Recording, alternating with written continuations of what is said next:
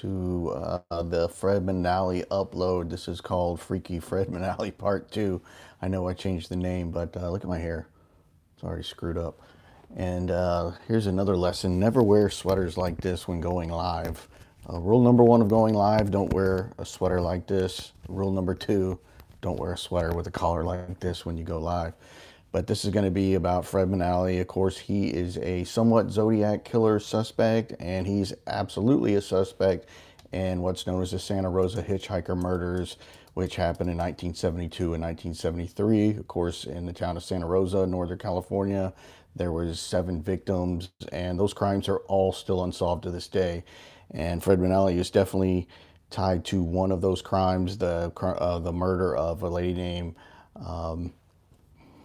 Kim Allen, and she became a suspect because of Robert Graysmith's book Zodiac Unmasked. I think Graysmith was trying to tie Arthur Lee Allen into these crimes, or just probably more material for his second book, because his first book was just called Zodiac, and that was all about Arthur Lee Allen being the Zodiac killer, with a couple other suspects in there like Rick Marshall, but it was mainly about Arthur Lee Allen. So I think he just wanted a little more material in his second book, Zodiac Unmasked, and trying to tie in Arthur Lee Allen potentially to the Santa Rosa Hitchhiker slayings, because as we know, Arthur Lee Allen had a trailer in Santa Rosa. His main residence was, of course, 32 Fresno Street in Vallejo, California, but he also had a trailer, I think it was at the Sunset Trailer Park in Santa Rosa, where he kept his chipmunks and things like that. And it was also always mentioned that when the police searched Arthur Lee Allen's home at 32 Fresno Street, that they should have also searched his trailer in Santa Rosa, and they did not do that. I think that was a missed opportunity. If they were going to find evidence on Arthur Lee Allen, they probably should have searched both of those places simultaneously. Of course, the trailer was done first. That was the first thing they searched, and I think the 32 Fresno residence was searched sometime later after that, years later, that they finally searched 32 Fresno Street, where they found the pipe bomb materials and things like that. Some things Arthur Lee Allen collected that had to do with the Zodiac case. And another famous story was when they were searching Arthur Lee Allen's trailer in Santa Rosa, he actually showed up after they had a search warrant. They were inside searching it. Arthur Lee Allen actually showed up after they had started searching his trailer in Santa Rosa, and while he was by all accounts, he was totally calm. He wasn't panicked like they're gonna find something whatsoever. He was calm. He wasn't happy about it, but he was calm, which is strange. You know, that why is this guy so calm if he's about to get arrested for being the Zodiac killer? Because if he's got anything there, obviously he's going to be pretty upset about it, or at least are nervous. And they said he wasn't. They actually got him to give them some handwriting samples after he showed up. They were like, well, since you're here, why don't you go ahead and give us some handwriting samples, you know, trying to tie him to the Zodiac killer letters.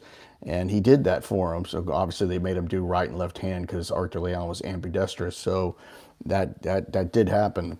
He did show up when they were searching the Santa Rosa trailer. But that's kind of the short story of how Arthur Lee Allen comes up, was because of Robert Graysmith's book. But Fred Manalli is a different character. He shows up because he got killed, like we talked about in the last episode, in a head-on collision. And they found drawings.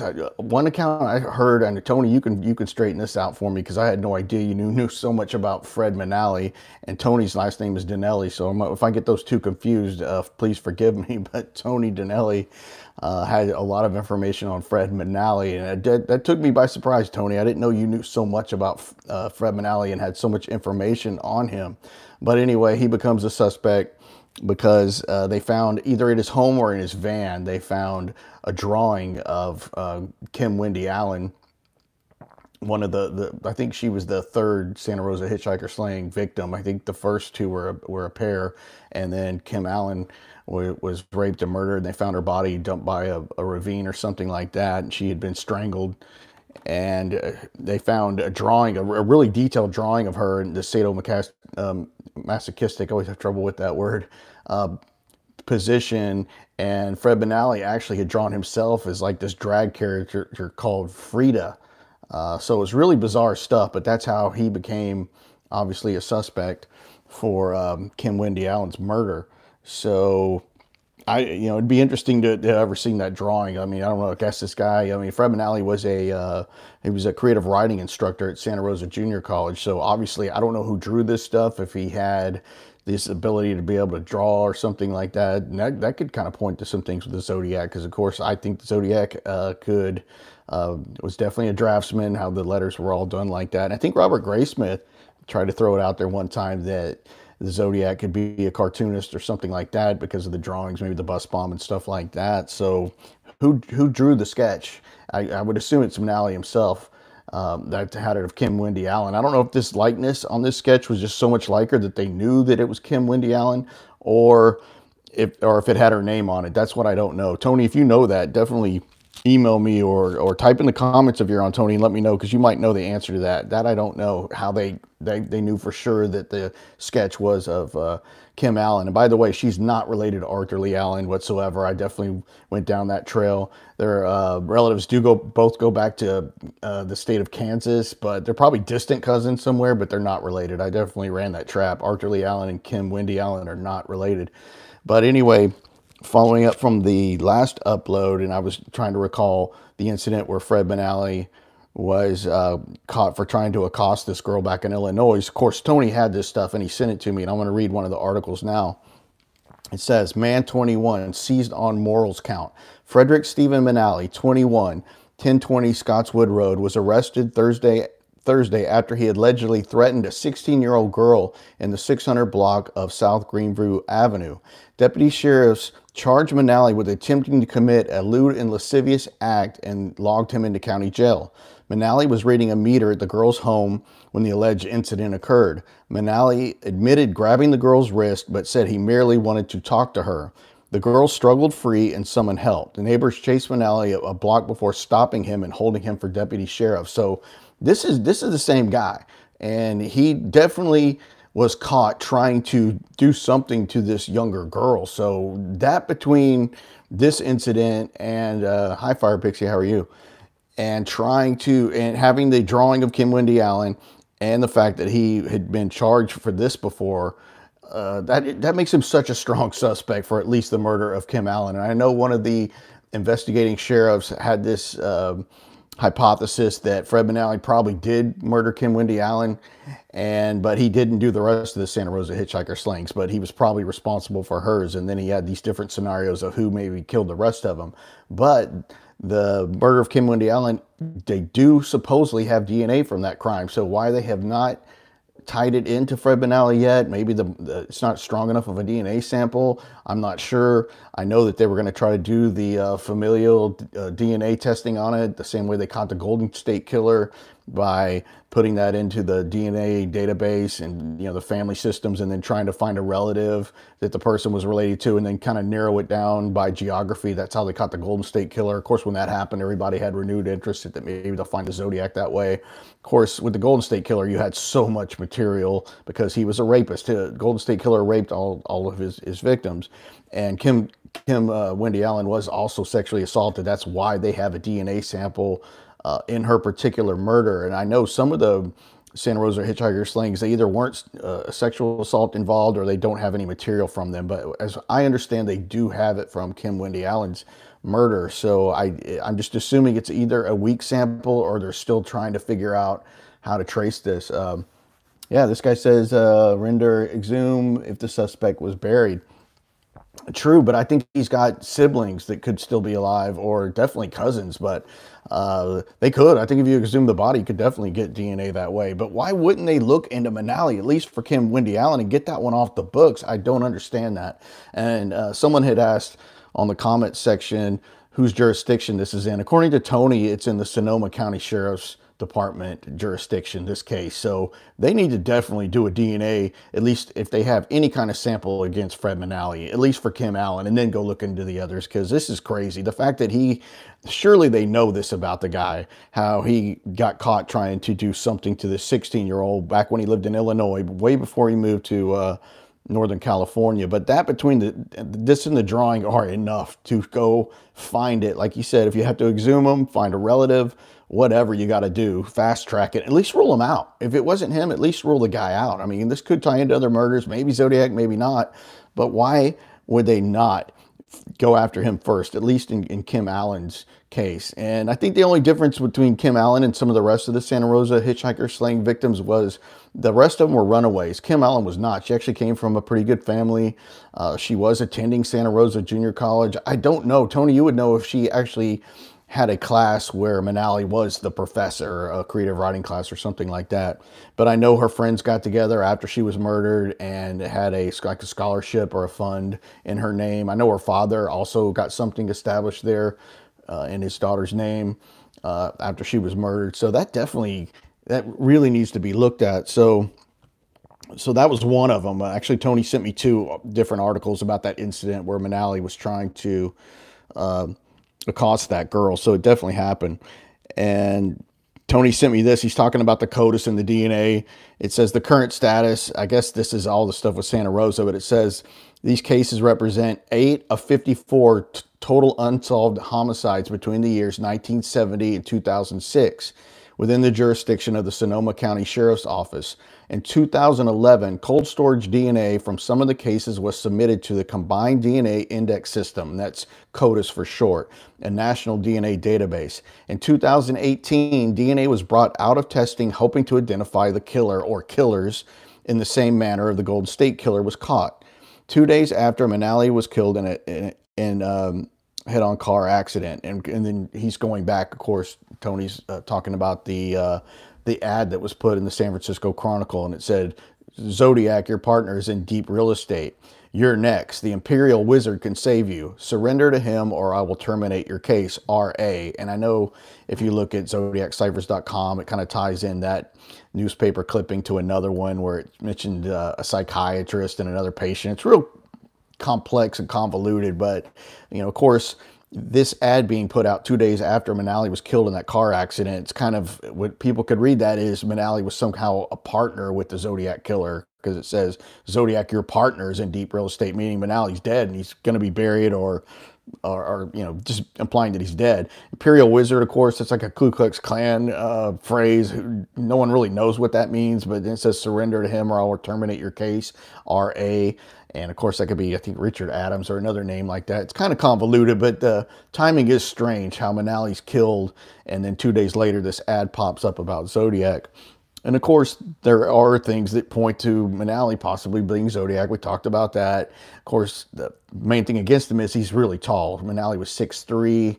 He looked really thin, although there's not pictures from him around that time, of course, of Lake Herman Road or Lake Berryessa or anything like that. They all seem like they're older photographs from college and stuff of Manalli. But he was definitely 6'3", thin guy, looked like a basketball player build, which the Zodiac was stocky, not as tall as Manalli. And we know from someone that had talked to Manalli's sister that Fred Manalli had a terrible stutter. Like, he was a horrible stutterer.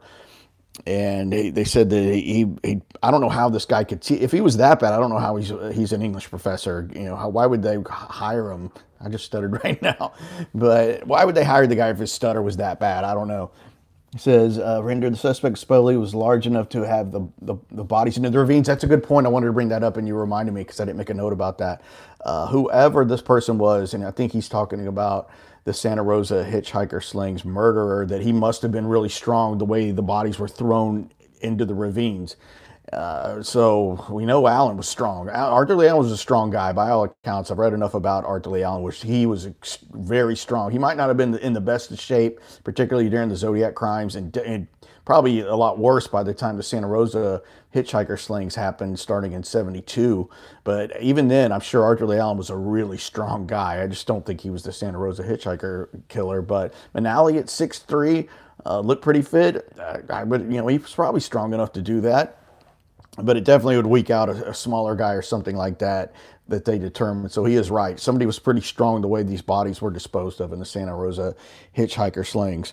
So going back to Zodiac with Manalli, a lot of his phrasings are similar to some of the stuff Zodiac said, because there's a lot of writings from Manalli because he was a creative writing teacher, and a lot of his students had his writings. I don't know how they got all these, but they're on the internet. And he uses "I shall" a lot, which is pretty uncommon, like the Zodiac did.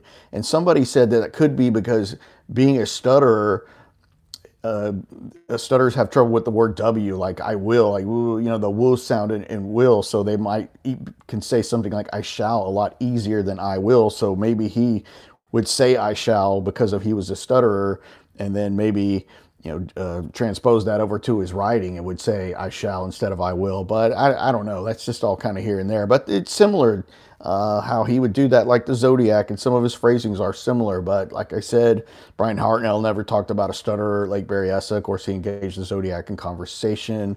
No one noticed anyone as tall as 6'3". We're talking about a stocky guy, so he doesn't fit the physical descriptions at all. And he has that stutter. But some of his writings are similar. But with Manalli, like I said before, I don't see the mathematic background that I see with the Zodiac, and he's a creative writing teacher. So there's could he have been partnered with somebody, and that explains the ad? I mean, it's possible. It hasn't been proven, but anything's possible in this case. It's just really, really strange. So let me look at some of this other stuff that Tony sent. And I couldn't believe how much Tony had on this. We've only talked about Zodiac. We never talked about Santa Rosa, really, and we've never talked about Fred Manalli, and it's just Tony had all this stuff on there. And he's talking about this stuff here. I think this is when the first body was found. It's from the Press Democrat. It says a 16-year-old boy hiking through the wooded hills of northeast Santa Rosa in 1972 stumbled upon a human skull, bleached from the elements. He thought it was an artifact, but the skull wasn't from an ancient burial site as the youth imagined. It was a sign of a young life brutally cut short. They were just little baby girls, said Glenn Frost of the Adolescents, aged 12 and 13. These were the first two victims of the Santa Rosa Hitchhiker murderer, whose remains he discovered while with a friend. From early 1972 to mid-1979, the bodies of 7 girls and young women were found in rural Santa Rosa, buried or dumped along steep embankments or in creek beds. All were found nude. Some had been raped, strangled, or hogtied. Waves of detectives have tried solving the cases, particularly when a serial homicide suspect emerges somewhere, such as a recent Marin County case. The Sonoma County 1970s murders have haunted not just family members, but also detectives, friends, and even strangers who became connected to the cases. It's firmly stuck in my mind, those names, said Frost, who runs a Santa Rosa concrete firm. I'm 55 going on 56 years old. For nearly 40 years, the 7 case files have slowly expanded. The emergence of DNA evidence has led another generation of detectives to search for clues. This year, they have sifted through the evidence preserved through the decades in freezers and submitted possible DNA samples to a national database. The science is different now. We're hoping something comes back, said Lieutenant Dennis O'Leary, who runs the Sonoma County Sheriff's Office Violent Crime Unit. I don't know when this article's from, but I'll find out. Current investigators declined to specify which cases or what material contained possible DNA. And we're sure now that was Kim Allen. However, former coroner's officials said semen was present in some of the cases, according to newspaper archives. So maybe there's more than just Kim Allen. Results could take months or longer because lab technicians must handle recent cases first, O'Leary said. Detectives also hope someone might finally offer an essential clue. The families have no closure. We as law enforcement don't have closure, said veteran sheriff's Detective Gary Fuentes. So then it just goes on to the different cases of the Santa Rosa hitchhiker slayings. But like I said, Manalli, he's got to get looked at, or at least rule him out and let everybody know. Yeah, this guy, he just said that. Yeah, it definitely sounds like it is the jurisdiction of Sonoma County, because he's happened. It looks like, these more rural spots, that it's outside the actual city of Santa Rosa. And then, of course, I didn't mention the detail of Kim Wendy Allen. And she was supposedly carrying this soy barrel that would contain soy sauce. It was like a 19-pound barrel, as I understand, when it's empty. So I assumed the barrel was empty, and it had these Chinese letterings on it that's similar to the markings on the Zodiac's exorcist letter. So that's that tie-in. And I've looked at them. They don't look that close. And people have thought, well, if the Zodiac was into the Mikado, maybe he liked that kind of writing or something like that. Of course, the Mikado is Japanese, or of course it's written by a couple of English guys, but it's Japanese, not Chinese, and the soy barrel was obviously Chinese. But I don't know why Kim Wendy Allen had that barrel, if it had something to do with her job at the time or something like that. But she did have this soy barrel in her possession. Like it was this wooden barrel that had these Chinese markings on it. So that was another possible tie into Zodiac.